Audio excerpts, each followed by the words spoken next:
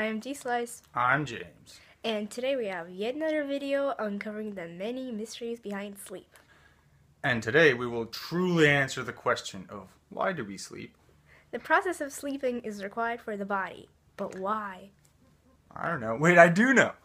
Research has shown that without sleep, your body doesn't produce growth hormones and you can't concentrate in the morning. Which makes sense if you ever wake up in the morning and can't concentrate. But what happens that's so necessary to growth?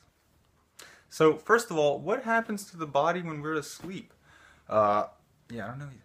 All the muscles relax and the brain can finally use its energy on something more important than like growing your hair or digesting food. For example, healing wounds.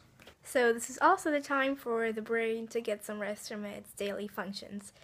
It will convert emotions from throughout the day into dreams, and sometimes you will be aware that you're dreaming.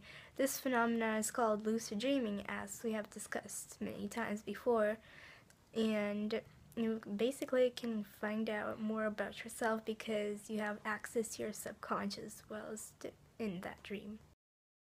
Unfortunately, lucid dreaming is still a great mystery to science, but to help us understand it better, we can run an experiment. Yeah.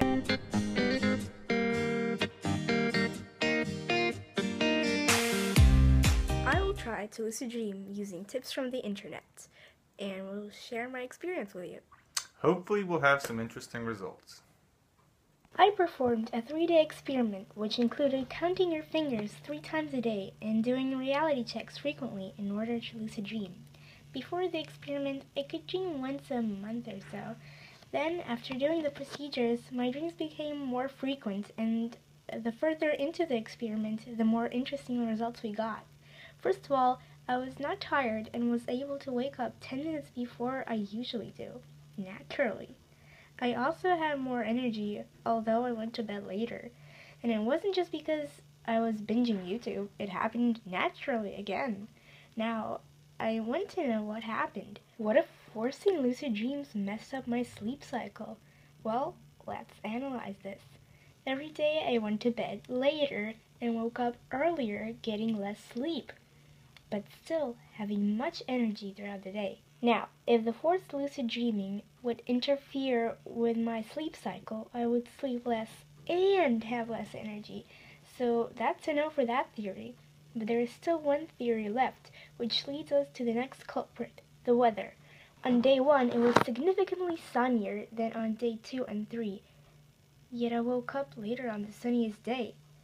But day 2 and 3 were the warmest compared to day 1. Could that be the reason behind my changing sleep schedule?